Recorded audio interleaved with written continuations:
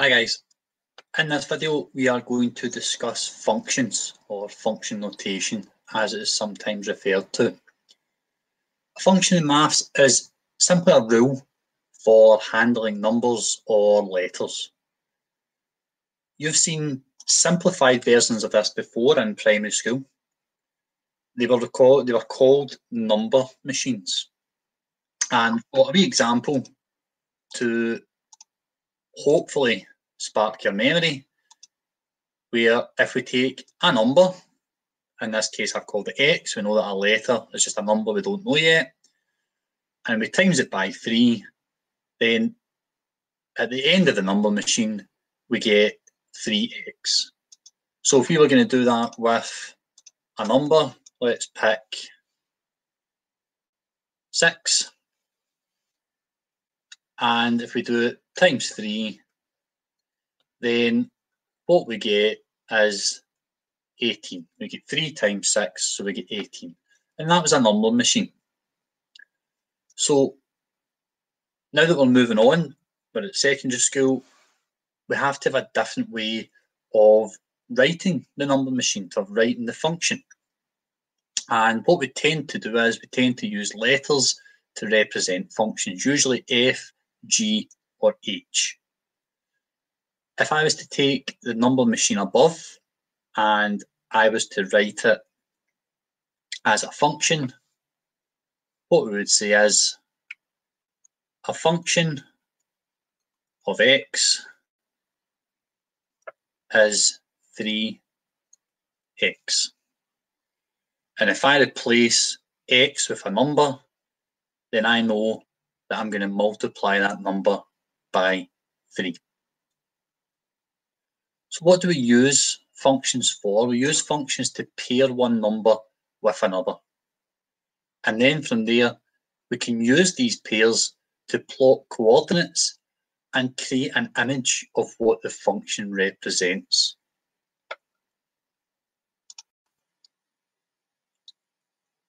So let's have a look at an example of that in action. So we've got consider the function f of x is equal to 2x plus 1. And then we're given a set of values. So we've got values of x between -1 and 3. And then we want to plot its image. So all we're going to do here is we are going to substitute in those sets of numbers, and we're going to see what number we get out. So we've got f of x equals 2x plus 1. So I'm going to start with f of -1 equals, I've replaced the x in the bracket with -1. So what I'm going to do on the right hand side of this function is I'm going to replace the x with -1 again. And then I'm going to solve it. So 2 times -1 is -2. Add 1 is -1. So I've got a set of coordinates. I've got -1, -1. For f of 0, I'm going to do the exact same thing again. I've replaced the x with a 0 in the brackets. So anywhere else there's an x, I'm going to replace it with 0. And then I'm going to solve. 2 times 0 is 0, add 1 is 1. So my coordinate is 0, 1. And then I'm going to repeat this process for all the values that I've been given. So I've got 1 this time, so it's going to be 2 bracket 1, which is going to give me 3. So my coordinate is 1, 3. For f of 2, 2 bracket 2 plus 1, so that's 5. So I've got 2, 5. And then my last one, f of 3, is going to be 2 bracket 3, add 1, which gives me 7. So my last coordinate is 3, 7. So now what I'm going to do is I'm going to plot these points on this set of axes that I've got. So I've got -1, -1, and 0, 1, x-axis, and then y-axis, 1, 3, 2, 5, and 3, 7. And you should realise then it is a straight line. Not a very well drawn straight line, but it's a straight line. When I connect the dots up, it is a straight line. So we can use that, or we can use function notation to plot these coordinates.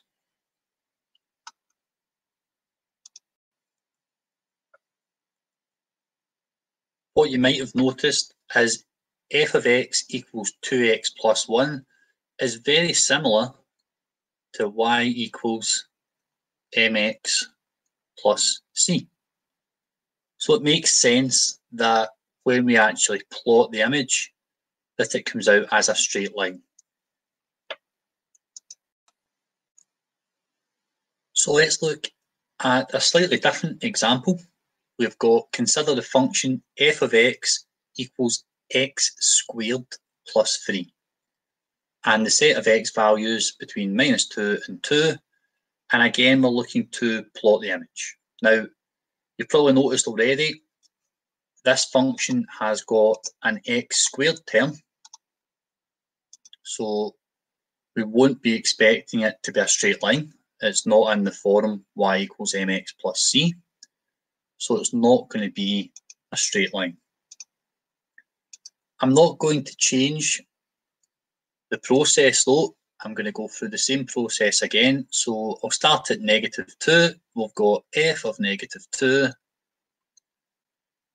is going to be -2 squared. So I'm replacing, where I've replaced the x, I've replaced the x again on the other side, plus 3. Be careful with this. Remember, if you are squaring a negative number, then your answer will be positive. So -2 squared is 4, add 3 is 7. So my first coordinate is going to be -2, 7. f of -1 is going to be -1 squared plus 3. So -1 squared is 1, add 3 will give me 4. So my second coordinate is -1, 4.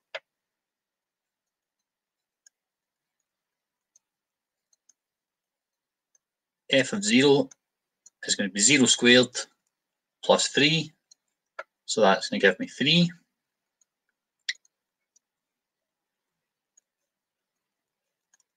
f of 1,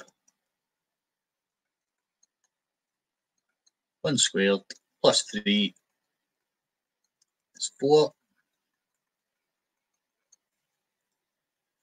And then finally, f of 2 gives me 2 squared, add 3, which gives me 7.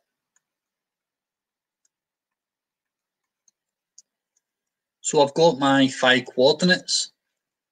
I'm going to go to my set of axes and I'm going to plot the coordinates. So I've got -2, 7, -1, 4, 0, 3, 1, 4, and 2, 7. And then I'm going to connect them up in order.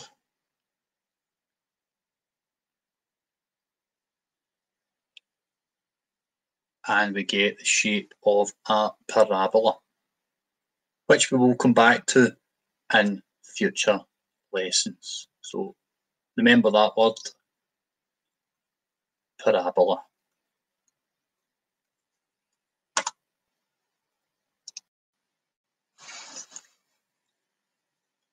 We can also use functions to find the values of different letters, and this tends to be where functions appear in exam papers and past papers. It can be somewhat of an abstract concept sometimes, but once the penny drops with it, it becomes fairly straightforward. So we've got a function that is denoted by f of x equals 6x subtract 2. And the first part is asking me to evaluate f of 3. So if I'm going to evaluate it, I'm simply going to work out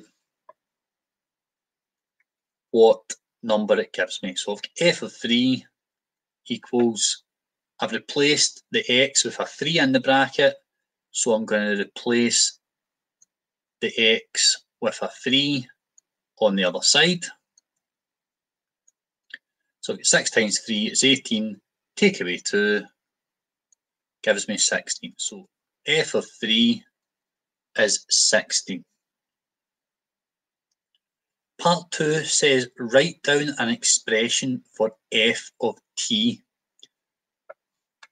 I'm not going to change anything about what I do here, because we've said in the past a letter is just a number we don't know yet. With the previous part, we had to find out f of 3, so we replaced the x with a 3. For this part, I have to find f of t, so all I'm going to do here is replace the x with a t. So my expression for f of t is 6t subtract 2. Part 3 is the tricky part. It says if f of t is equal to 28, find the value of t. Well, we already know that f of t is equal to 6t subtract 2. And now we've been told that f of t is equal to 28.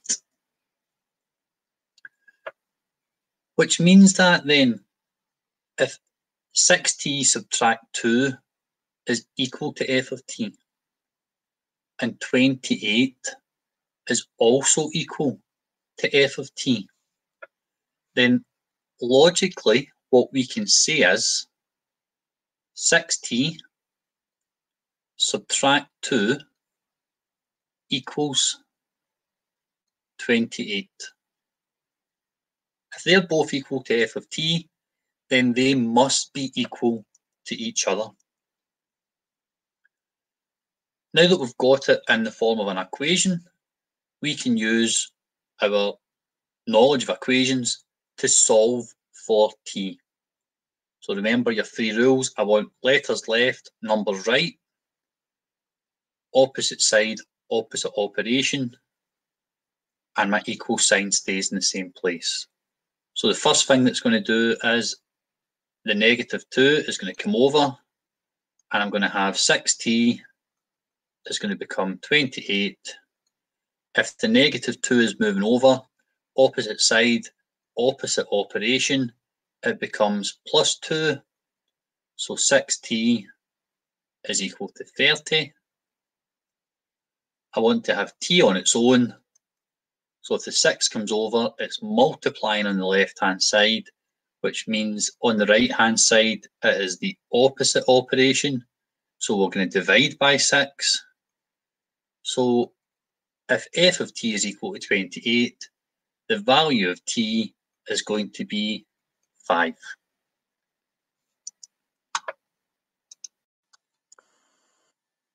Okay, that's all from me for just now. As always, if you have got any questions, please don't hesitate to get in contact. This is Mr. Gillen signing off. Speak to you all soon.